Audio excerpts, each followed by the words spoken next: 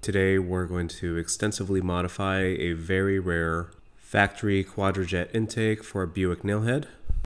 Using a carbide end mill, I'm doing the initial shaping.